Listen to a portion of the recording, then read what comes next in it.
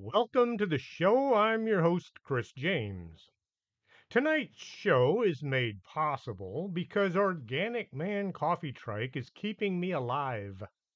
Without coffee, the human race would have packed it in a long time ago. Coffee brought about the end of the Dark Ages.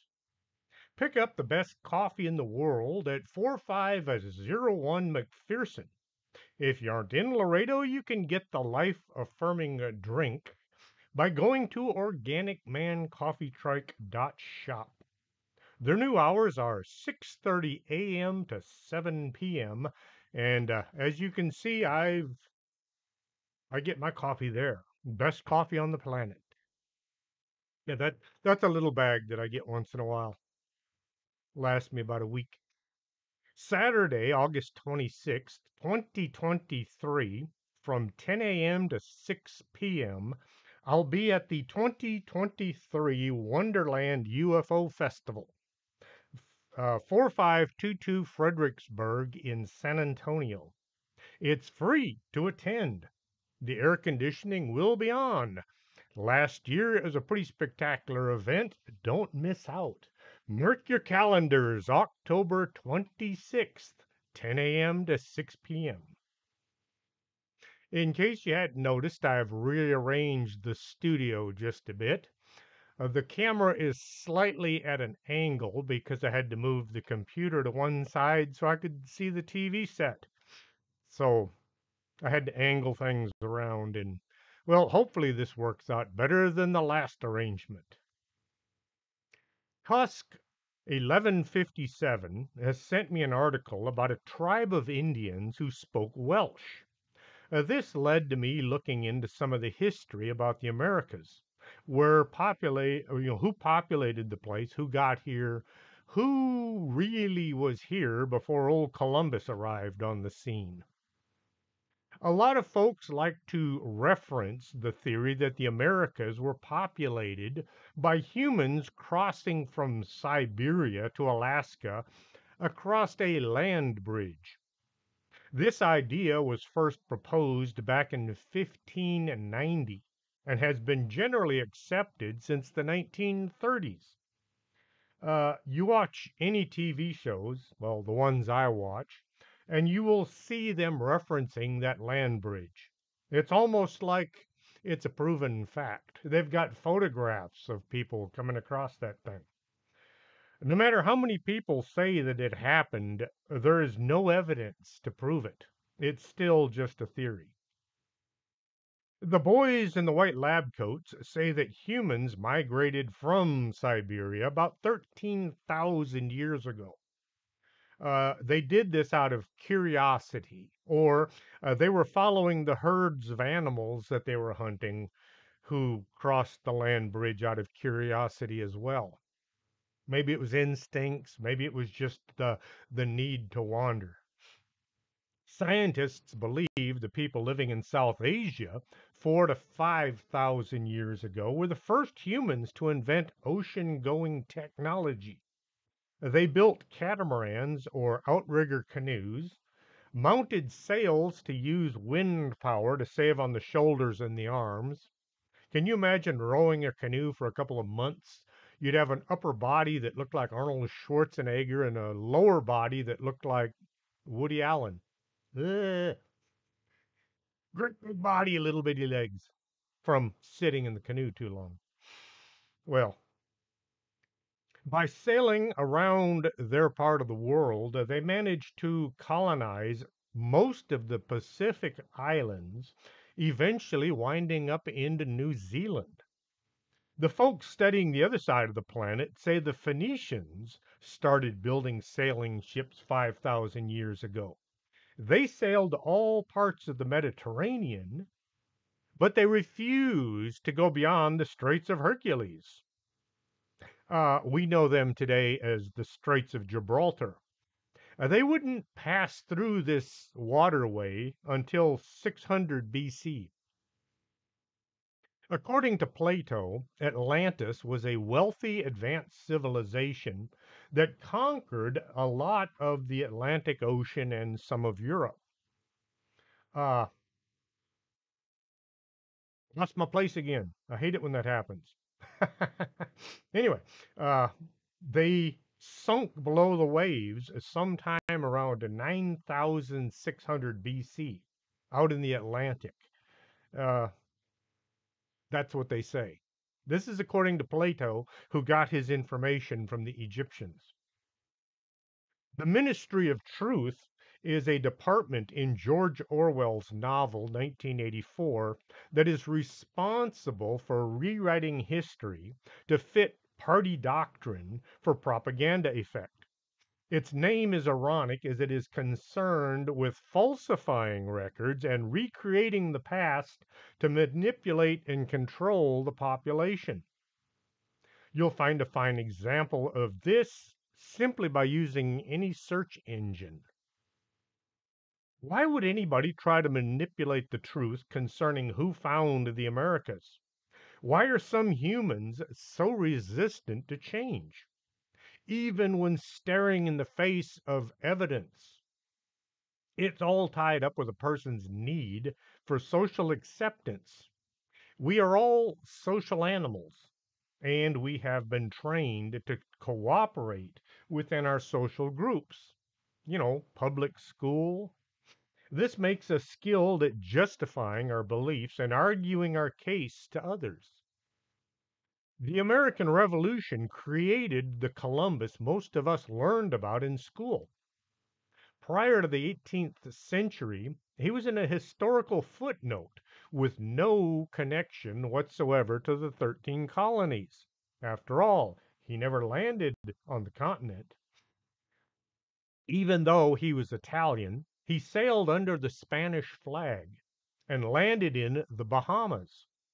Columbus never set foot on the rest of the place. He never touched the colonies. When the need developed for a national history with no connection to Britain, during the American Revolution, colonists seized upon this Italian. He was a blank slate on whom post revolution America could project the virtues or what they wanted to see in their new nation. The process of writing Columbus was one of the defining means to create America in other people's eyes. He was brave and adventurous. He didn't go along with the idea of the flat earth. He thought outside the box. Once the idea of Columbus discovering the Americas was being spread about, it became the doctrine of modern thinking. Any ideas of others coming before Columbus were ridiculed and squashed. No, no, no, they couldn't have done it. Thousands of years ago, the South Asians are sailing all over the Pacific, landing on every island they come to.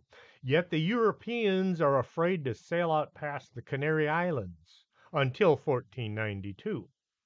That's what they say. One story of Atlantic exploration began with the death of a Welsh king, Owain Gwynedd, in 1170. The king's death led to a dispute among his sons. Dafydd seized the throne, causing Prince Madoc and his brother Riard to leave town in search of adventure. They wanted nothing to do with their families or their homeland. All of Europe was spoken for already, so they set sail to the west. 322 years before Columbus was entertaining the Queen of Spain with stories of vast wealth to be had if she would just finance his trip. I have to ask, why do some Welsh names have so many consonants? One of my favorite writers, Jasper Fford, spells his last name with two F's, F-F-O-R-D. Gwynedd has two D's at the end. Dafydd also had two D's on the end.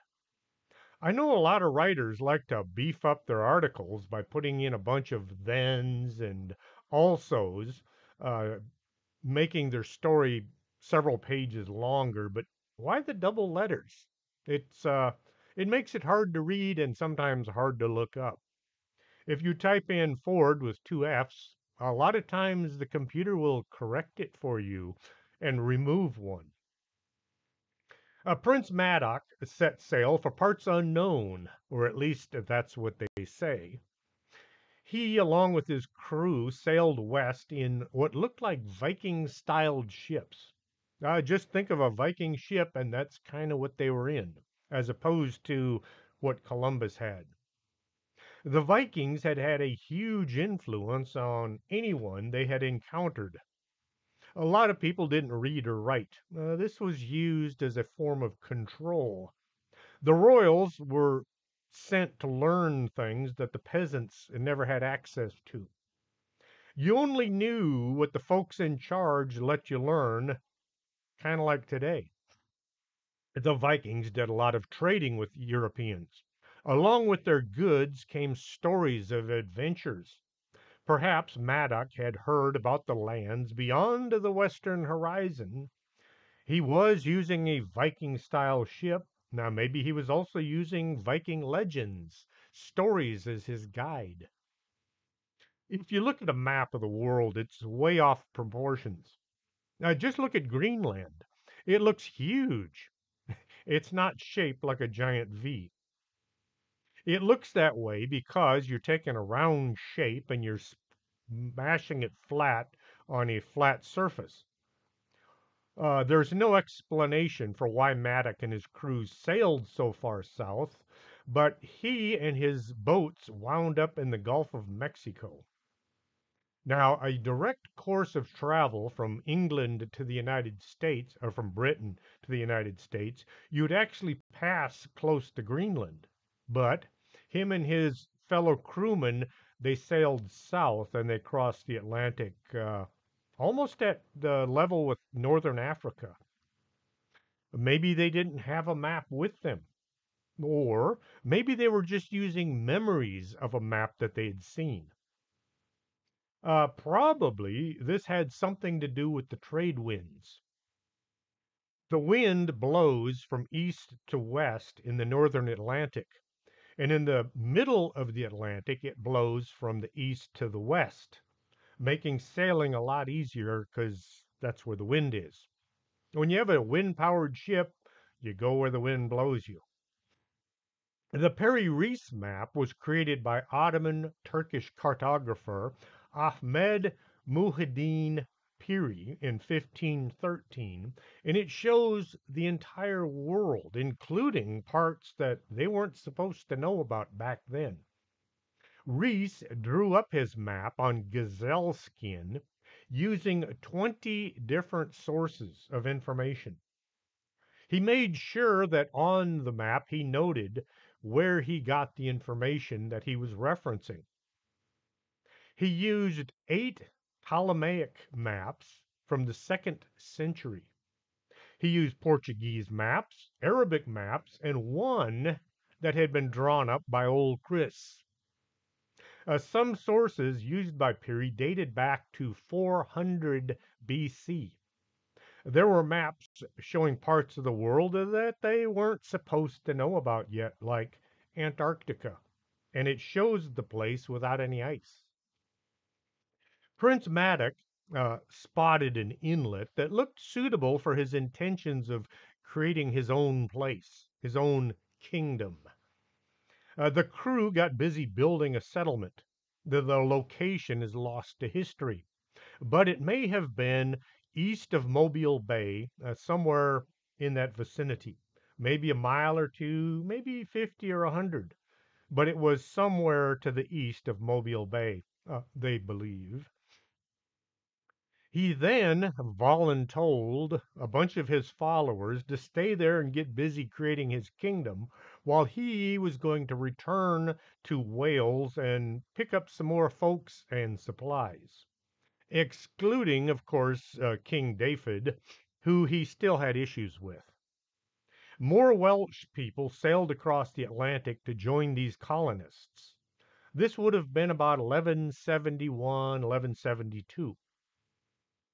Migrants who would have chosen to accompany Madoc in this unknown adventure would have had an underlying reason for leaving. Maybe they were trying to escape religious persecution, political nonsense. Maybe it was the idea that they could have their own bit of the what is now called the American dream. I guess back then it would have been the Welsh dream. Four of Maddox's brothers decided to go with him and his sister. They set sail for the New World, which wasn't being called the New World yet. They probably said something along the lines of, well, it can't be any worse than staying here. The charisma which Maddox exercised must have been exceptional in persuading these folks to risk life, limb, financial difficulties on a pretty dangerous venture. During this second expedition, Maddox assembled people with skills to sustain the community. You had to have a blacksmith. You had to have woodworking folks. You had to have farmers, people that could keep you alive, things like that. He hoped to create his own kingdom on the other side of the Atlantic. His second arrival in the New World got off to a slightly messed up start. Maddox was unable to locate the camp that he'd left behind. Sounds a lot like the story about the Roanoke folks.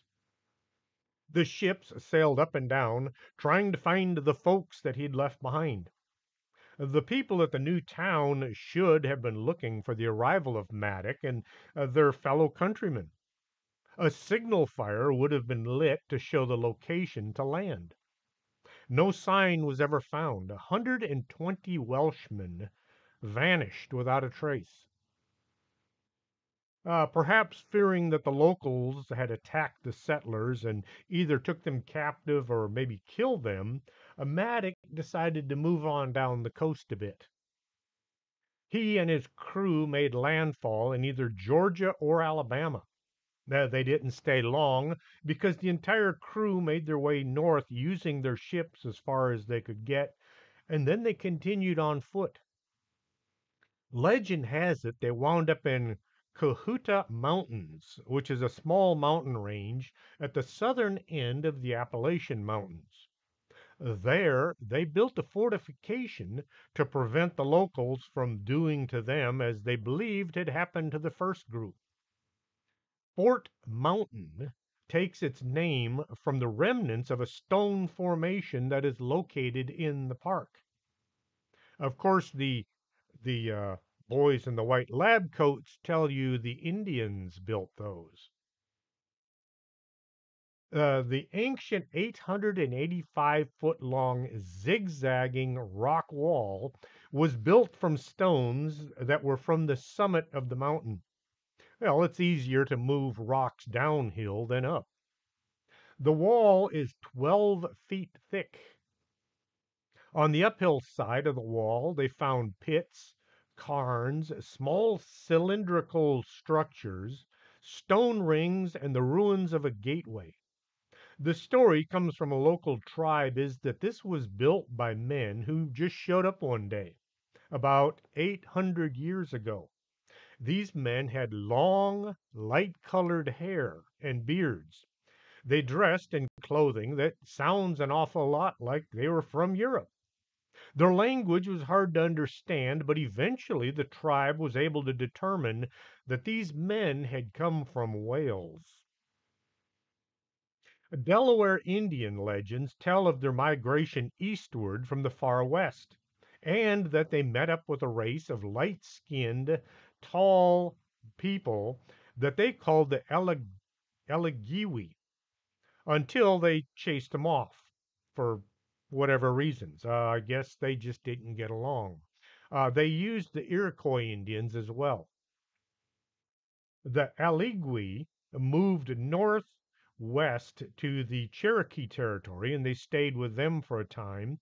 And the Cherokee refer to these people as the Vinicula, or the moon-eyed people, who were tall, fair-skinned, with light hair and gray eyes, and they are said to carry strange weapons and weird-looking tools. Time passed and the adventurers became curious and they moved up to Alabama River, where, so legend tells us, Maddox stopped at the DeSoto Falls on the Coosa River, where their next fortification was built. There is a fortification in the hills that is practically an exact replica of Dalwadellen Castle, where Prince Madoc was born. It looks a lot like a Welsh castle, which the locals would have had no use for. Indians didn't build big stone walls. Not like this one.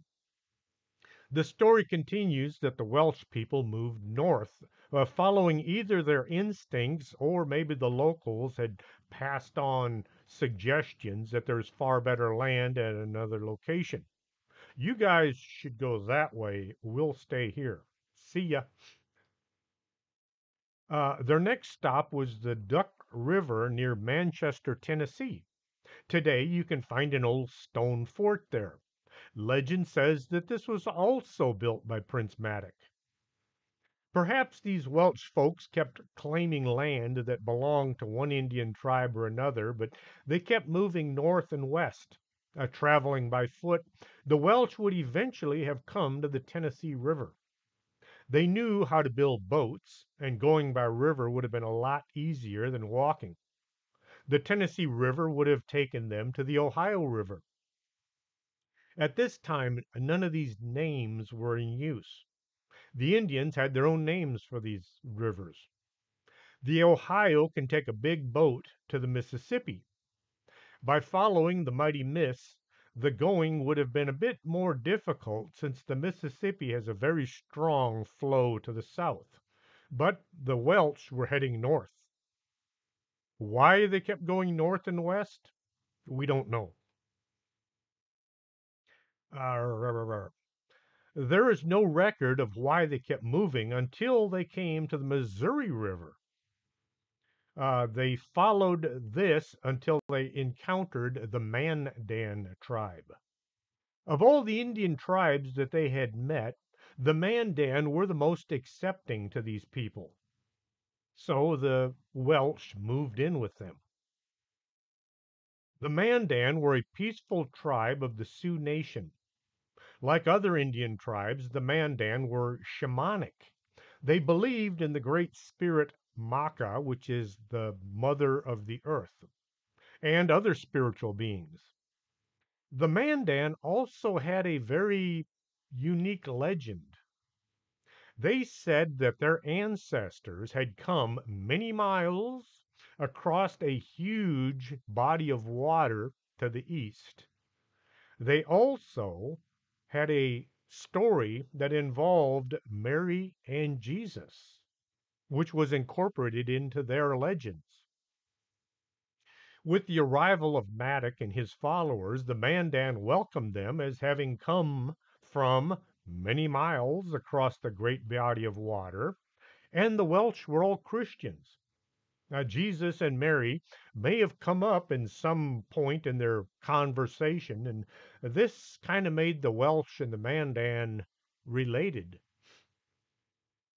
Having no means of making clothing or European tools, the new arrivals took up Indian ways of doing things. The Indians didn't take to using many Welsh words. They did take to using many Welsh words, and they constructed their villages to look like something you'd find in Europe. Many villagers were laid out looking like towns in Wales. The Indians also adopted the Welsh boat called a coracle. Unlike a canoe, a coracle was kind of square with a pointy end. It was a lot more stable than a canoe, and you could haul a lot more people and equipment. Lacking a written history, the Mandan relied on oral history, passing on these stories of Prince Madoc and his fellow Welsh people. Land was being sectioned off by the King of Spain, who decided that he owned everything since Columbus had been working for him. Hey, we paid for the trip, we own the land. Well, a bunch of other kings were not too happy with Spain controlling everything over the horizon. Back in the 15th century, the world powers were Spain, Portugal, and the Netherlands. All the other countries were just kind of there. Portugal tried to move in on the New World. This led to a lot of fighting breaking out between Portugal and Spain. Both of these countries had a very strong Catholic religion, so they both took their case to the Pope, who decreed that in the Treaty of Tordesillas, which was signed in Spain in June 7th, 1494, he divided the newly discovered lands outside of Europe between the Portuguese Empire and the Spanish Empire along a meridian, that's a north south line, that ran 370 leagues west of the Cape Verde Islands off of the west coast of Africa. That line of demarcation was about halfway between the Cape Verde Islands, which belonged to Portugal, and the Bahama Islands, which had been claimed by Spain. The land to the east would belong to Portugal, and the land to the west would belong to Spain. This would explain why the folks in Brazil speak Portuguese instead of Spanish. As for why the Portuguese speak a different language from Spain, I can't find any reference to it. Historians tell us that the difference in languages is because of when the Moors invaded Spain, they had an effect on their language. Well, they also invaded Portugal, so why didn't they have an effect on their language as well? Nobody involved in sectioning off of the New World had any idea how big the Americas actually were. They also didn't know where all the gold was hidden that they were all looking for. Most of the conquest was being taken place along the coasts. Europeans didn't know how to survive once they landed on this new world, and so they needed supplies to come over from Europe to keep them going. This caused a lot of ships to go back and forth between the New World and the Old, and it also led to a lot of the colonists dying, starving to death, eating each other, things like that. They knew how to grow food back in Europe. They knew what kind of food to grow in Europe. They didn't know how to survive in the Americas. It would be like taking a whole bunch of inner city kids and dropping them off on a farm. They'd all die from starvation while they were looking for some place to plug their cell phones in. You've heard the story of Squanto and the Pilgrims? Well, that's why the Pilgrims were starving to death. John Dee was a 16th century seer and alchemist who served the royal court under two kings and the Queen of England. While addressing the court, his speech began with, "The Lord Madoc, a son of Owen Gwynedd, a prince of North Wales, led a colony of inhabited Tierra Florida or thereabouts." Dee was trying to get the court to lay claim to parts of the New World, if not all of it. The idea that Madoc had started a colony in or near Florida 600 years before he gave that speech was trying to get England to take a stake in the Americas.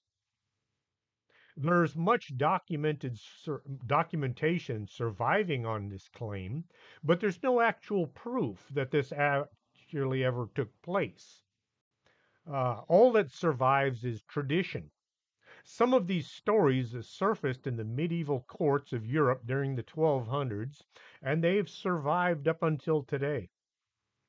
Queen Elizabeth I didn't seem too interested in pursuing the territorial claim. Spain was a longtime enemy of Britain, and just about any excuse would have led to a battle, but she chose not to.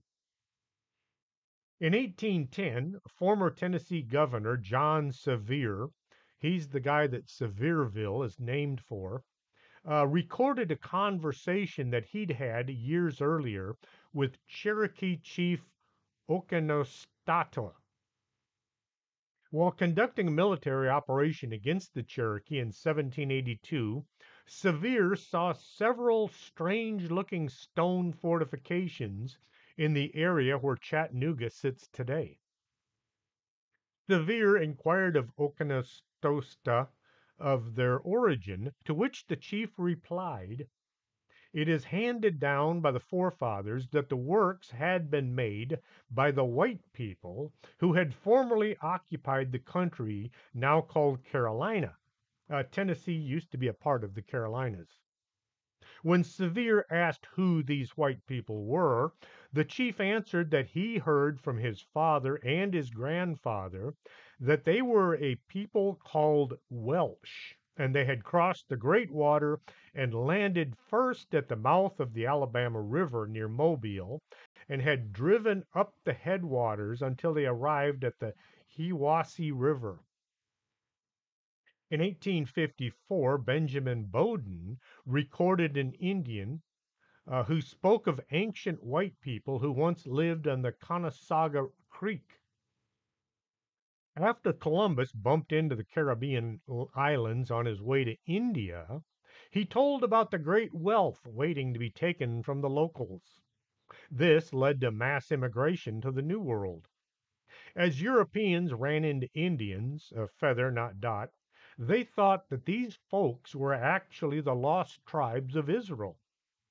Being religious, the settlers wanted to live alongside these people. They had no want, wish, need, nor desire to kill them. Some of the locals, well, they weren't too keen on having these weirdos move in on them. Lots of bloodshed followed encounters with the wrong tribes. It wasn't until Andrew Jackson and his Manifest Destiny that Indians really took a beating. In 1845, the idea that the United States is destined by God to expand its dominion and spread democracy, Jackson announced there would be no red man east of the Mississippi River. The Trail of Tears took place after that. The Mandan lived in the upper Missouri River in what is now central northern Dakota. Mandan Indians didn't use teepees like other tribes, but they lived in permanent buildings that they said resembled European towns.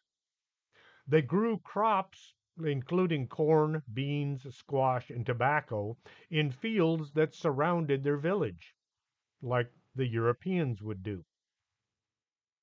In the 1700s, French explorer Sieur de la Véromède visited the Mandan and wrote a detailed account. He said that they lived in a permanent village. The men had beards, which, if you knew Indians, a lot of them don't grow facial hair. Some of the members had blond hair, and they had light colored eyes. George Catlin was an artist who spent 8 years living with the Mandan. He was impressed by their white complexions, varying hair color, gray, blue, and hazel eyes. He investigated their history and he traced their origins. He compared Mandan words to Welsh words and he concluded they were the descendants of Prince Madoc's followers. There were travelers' accounts of fair skinned Indians who spoke some Welsh and used the same grammatical structures. A Welsh soldier was lost in the woods. A band of Indians rescued him. He was able to communicate with them because they spoke Welsh. President Thomas Jefferson asked Lewis and Clark to be on the lookout for Welsh speaking Indians as they were exploring the new section of the country, the Louisiana Purchase.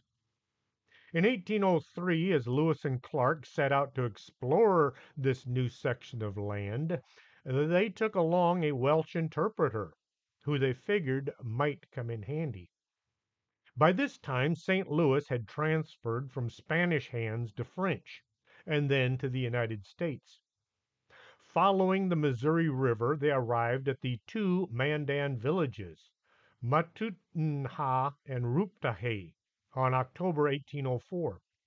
The explorers were able to communicate with the Indians using Welsh and French.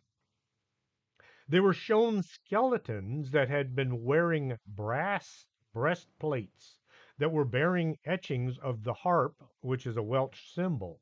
And they also had carved mermaids. There was also an inscription that indicated that these dead men had indeed uh, earned virtues so that they had earned their rewards in the afterlife. Clark and others, after an investigation, concluded that these skeletons were of Maddox's men. The Mandans seemed receptive to these expeditions. Lewis and Clark hoped to establish peace with these tribes.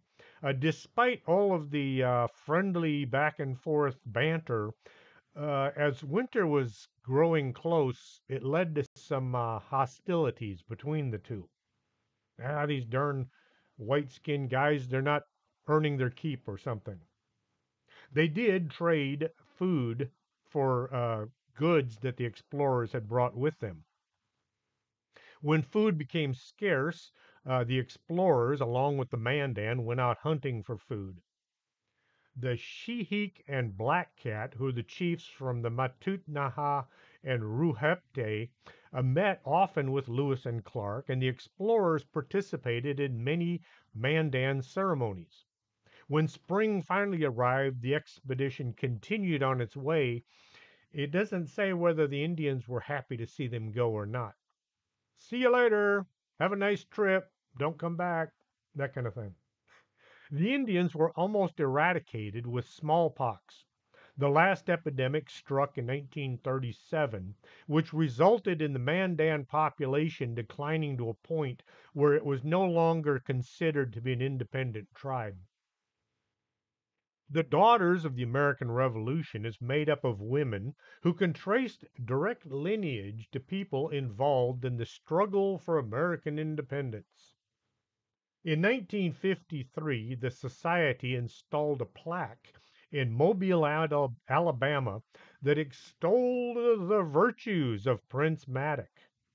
The plaque was removed in 2008 when folks complained about it. The myth about Columbus discovering America is so strongly embedded in some folks that they get all hostile if you say anything different. Telling people a Welsh prince discovered the Americas will meet with a lecture of there's no written record to prove it. Tell the same folks that the Vikings discovered the Americas and you just might start a fight. Leif Erikson was born in Iceland around 970. He spent his formative years in Greenland. Around the year 1000, Erikson sailed east to his ancestral homeland of Norway. King Olaf I converted him to Christianity and then sent him back to convert the pagan settlers in Greenland. Erikson managed to convert his mother, who built the Greenland's first Christian church, but his father said no way, he wasn't having any of it. Rose Nyland from the Golden Girls TV show used to always talk about a town called St. Olaf, which was in northern Minnesota. The way she talked about the place, the town is thought to have been a fictional creation for the TV show, but this town actually exists. It was named for King Olaf I. So when you hear Rose talking about St. Olaf, there really is such a place. Exploration was a family business, and Leif Erikson wanted to see what was just over the horizon. His father, Eric the Red, founded the first European settlement in Greenland, and after being expelled from Iceland for killing a neighbor. Eric the Red's father, which would have been Leif's grandfather, had also been thrown out of the country for committing manslaughter. It sounds like a violent family. Well, they were Vikings. What do you expect? Iceland legends, called sagas, recount Ericsson's exploits in the New World around AD 1000. These Norse stories were spread by word of mouth before becoming recorded in the 12th and 13th century. It wasn't until somebody developed a written language that they could write this stuff down. Two sagas give different accounts as to how Ericsson arrived in the North America. According to the saga of Eric the Red, Ericsson crossed the Atlantic by accident when he sailed past Greenland returning from Norway. He missed his home destination. As he came across this huge landmass, the Viking explorer had heard of a strange land to the west of Iceland from a trader named Bjorn Thorjalfsson, who more than a decade earlier had overshot Greenland as well. And he sailed past the shores of North America, but he never stopped to look around. Ericsson bought the trader's ship, raised a crew of 35 men, and he retraced the route. After crossing the Atlantic, the Vikings encountered a rocky, barren land in present day Canada. Ericsson bestowed upon this land a name as descriptive as what he was looking at, Helluland, which is Old Norse for stone slab land. Researchers believe this location could possibly have been Baffin Island. The Norsemen then sailed south to a timber-rich location that they called Markland or Forest Land. The Norsemen kept sailing south until they came to an area that was filled with grapes. They called it was green with vegetation. They called this Newfoundland. The Vikings spent an entire winter there. They explored the surrounding region, which had lush meadows, rivers that were teeming with salmon, wild grapes that were good for making wine. They decided to call this area Vinland or Wineland. After spending the winter in Vineland, Ericsson and his crew sailed home to Greenland with ship, several ships filled with supplies of fish and grapes. Ericsson never returned to North America, but other Vikings continued to sail west to Vineland for at least the next decade or two. In spite of North America's more beautiful resources, bountiful resources, the Vikings decided to stay in Greenland. If you've ever seen pictures of Greenland, you'll scratch your head and wonder why would they stay there instead of going to the New World. Perhaps they had too many violent encounters with the locals. Ericsson's brother Thorwald had been killed during one encounter with the locals. Archaeologists have unearthed evidence that supports the saga's story of the Norse expedition to the Americas. In 1960, Norwegian explorer Helge Ingolstad had searched the coast of Labrador and Newfoundland for signs of a Viking settlement.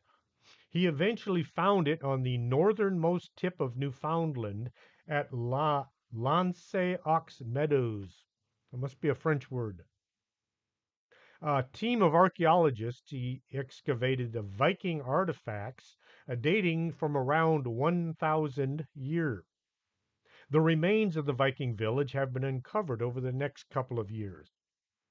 1964, President Johnson signed a proclamation that declared October 9th to be Life Ericsson Day in honor of the Viking explorer, his crew, and his fellow countrymen. October 9th was chosen because it is the anniversary of the 1825 arrival in New York of a ship called the Restoration, which carried the first organized band of Norwegian immigrants to the United States. Who else might have discovered America besides the Vikings and the Welsh? Folks using metal detectors keep finding bronze Roman coins in Maine that date back to the reign of Emperor Severus Alexander, who died in 235 AD. 1974, a similar coin was found not far from that location, dating to the same period. Fourth century coins were found in the sand dunes in Beverly, Massachusetts, on the North Shore, 26 miles from Boston. A Roman coin depicting Septimius Severus, who ruled Rome from 193 to 211 AD, was found in Grafton, Massachusetts. Another, dated from 80 AD, was uncovered near Presumpscot River in Westbrook, Maine. Two more coins dating to 72 AD were dug up using metal detectors near Bethel, Vermont. Other artifacts have been found suggesting the American Indians were trading with the Romans.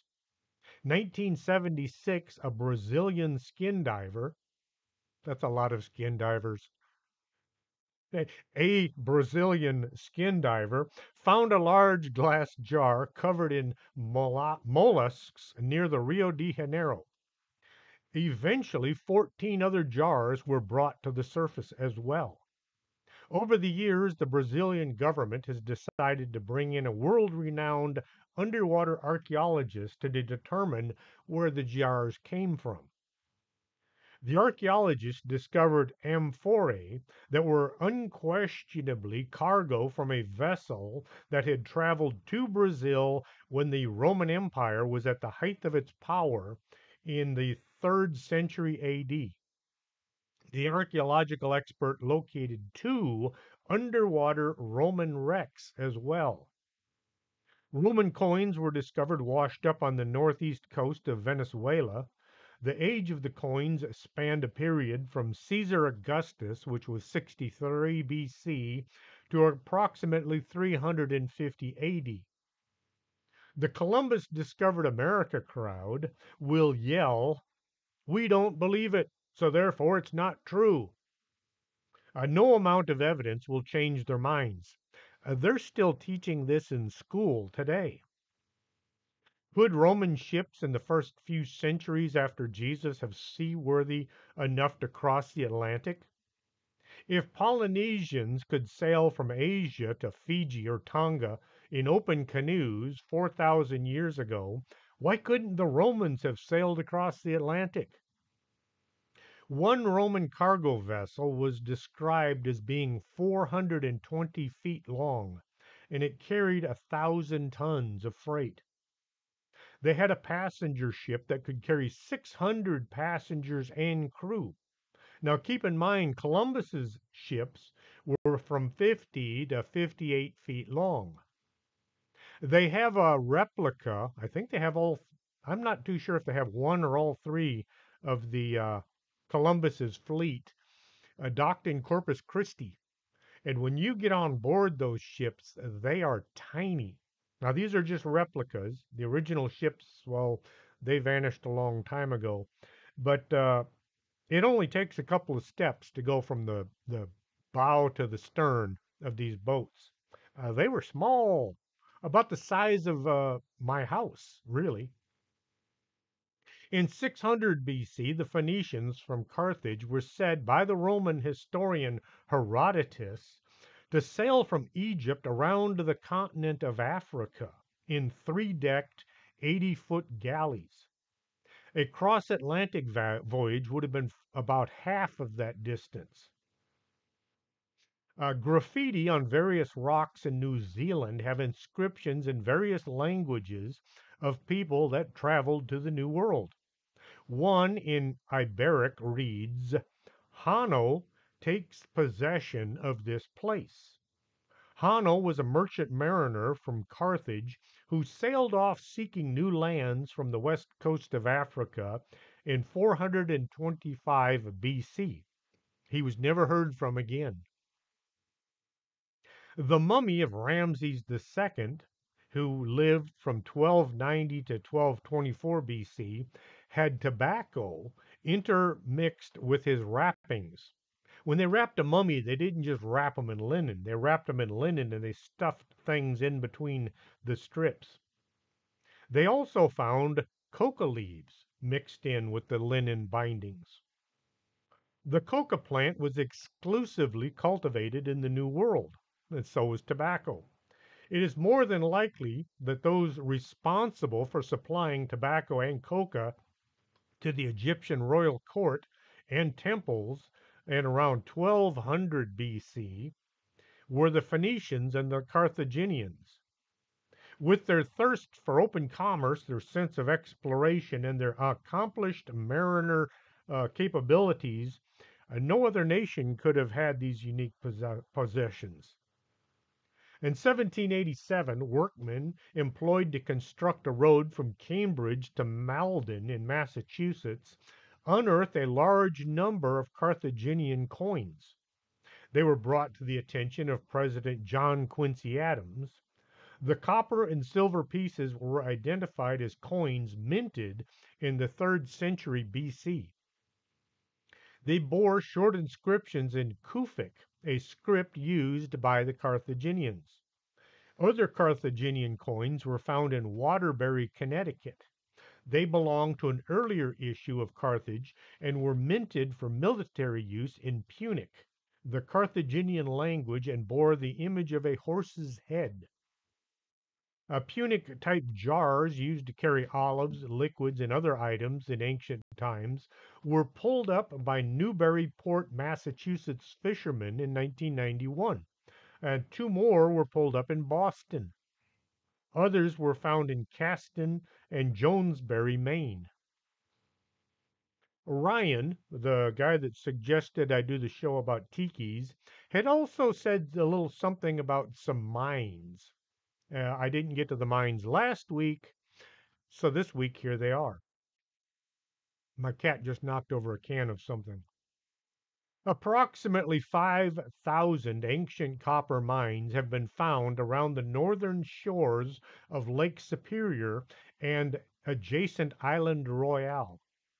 Radiocarbon dating indicates that these mines were in operation 6000 to 1000 BC, corresponding to the Bronze Age in Europe.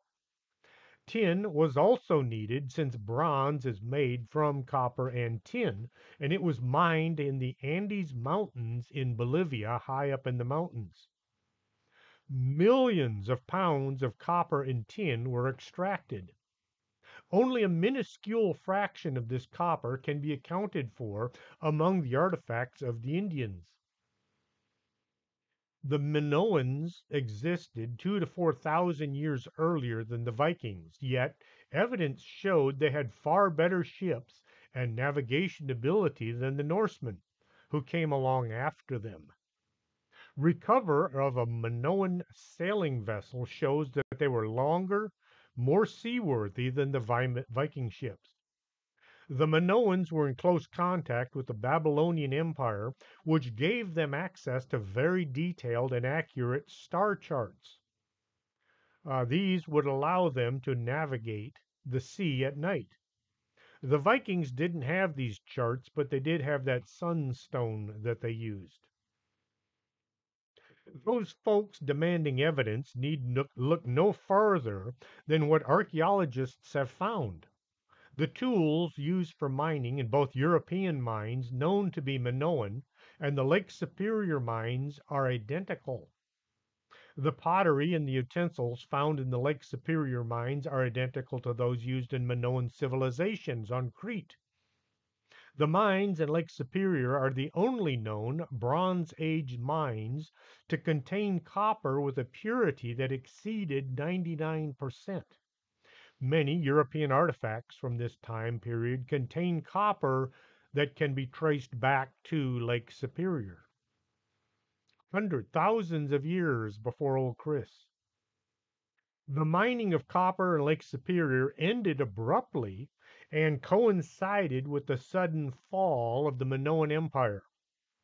The descendants of the Minoans on Crete, European lands, and Middle Eastern countries, where the Minoans were known to have significant interaction, have a genetic marker on their mitochondrial DNA known as haplogroup X. In surveying the globe for other populations to have haplogroup X, The Ojibwe and the Chippewa Indians in the vicinity of Lake Superior were the only other ones found to have this marker. It wasn't until 1824 that ships could sail from the Atlantic Ocean to the Great Lakes. This didn't stop people from sailing there. Indians and explorers had to stop due to the Niagara Falls, but they soon figured out how to get around. You simply left your ocean going ship at the bottom of the falls.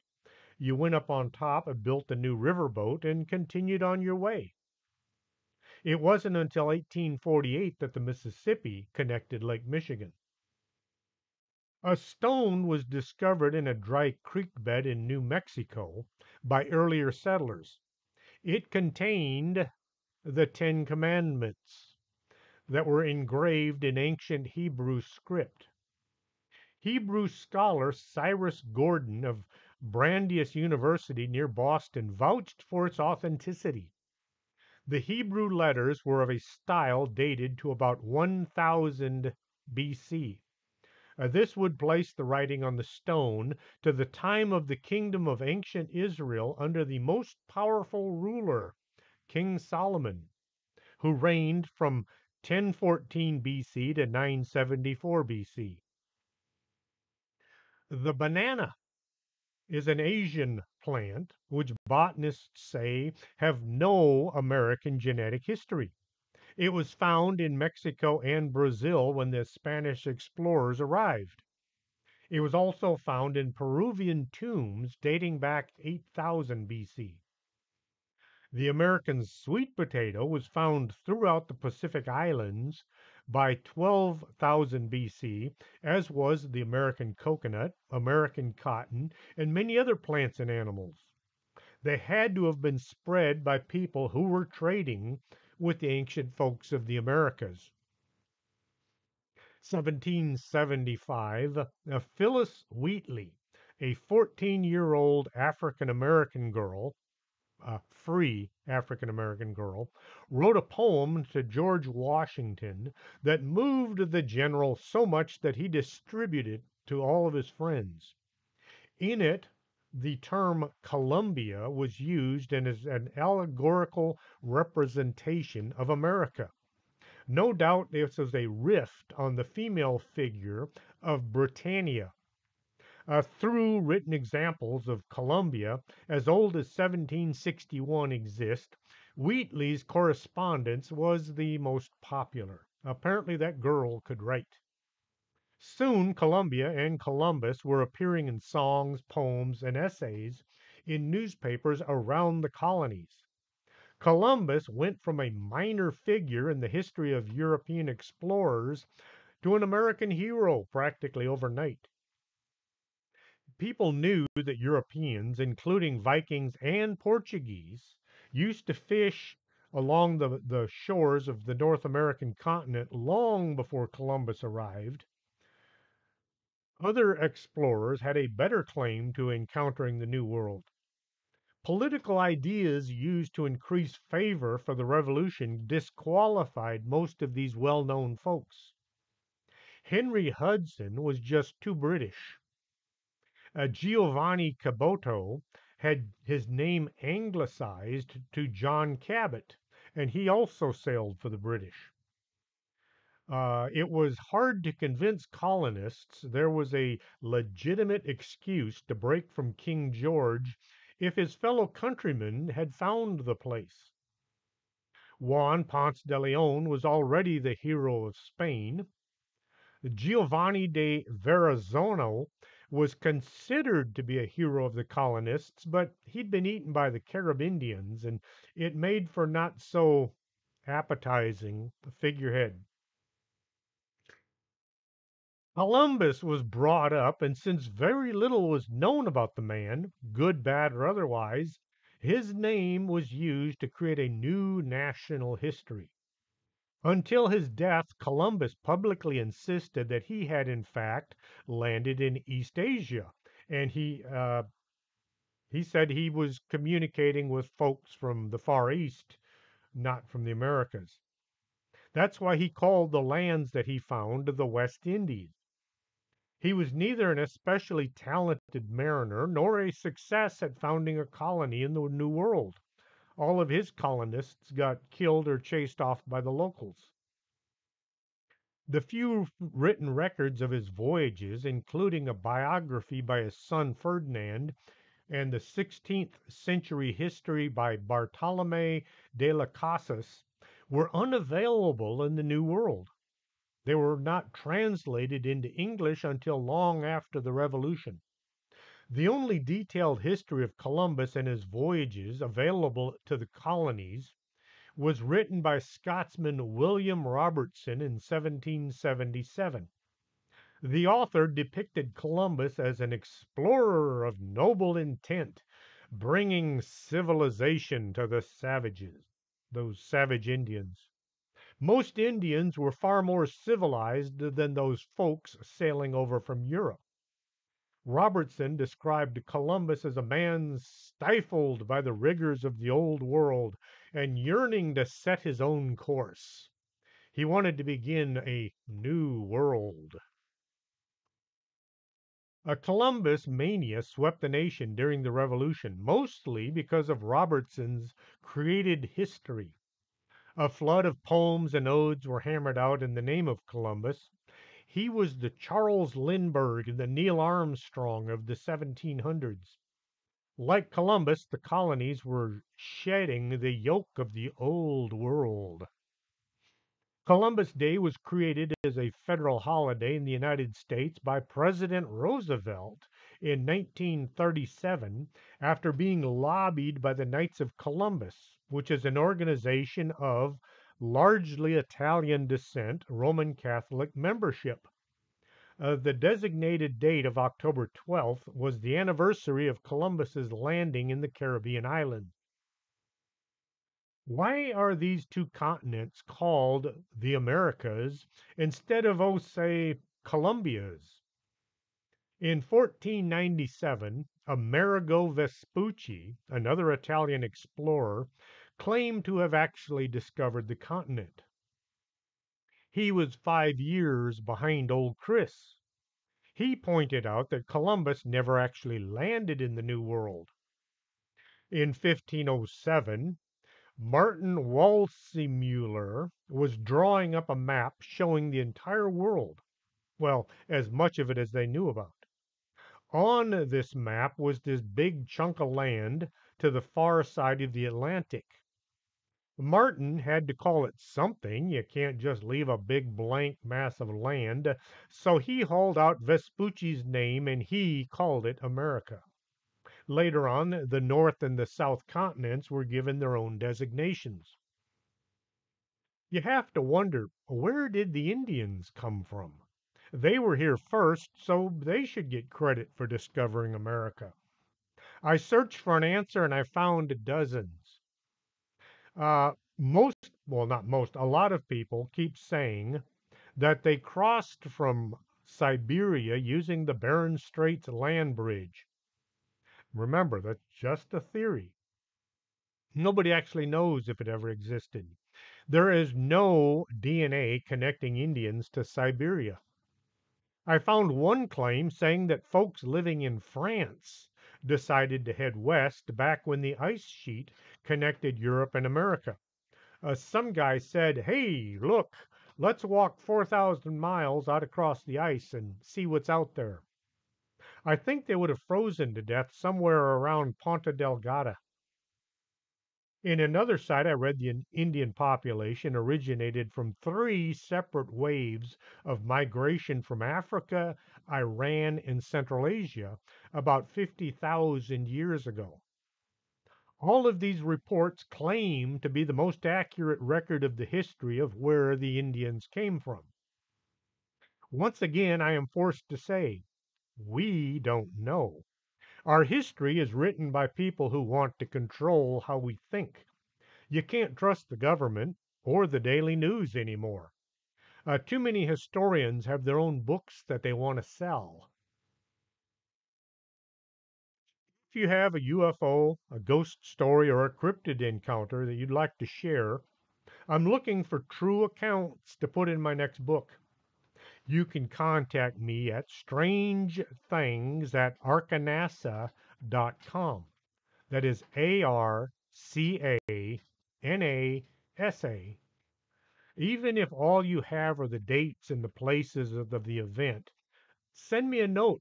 I'll try and fill out the story. I'll do some research and see what I can find.